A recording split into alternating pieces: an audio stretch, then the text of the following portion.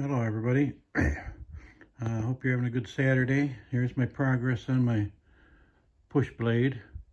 I got all 6 cylinders made, hydraulic cylinders, and I'm just working on the hydraulic line fittings.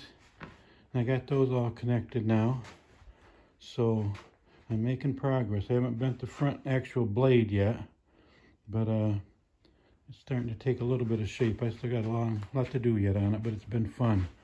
So kind of zoom back and give you an idea how she's gonna look. It's gonna be a pretty good sized blade, especially with the spill guard on it.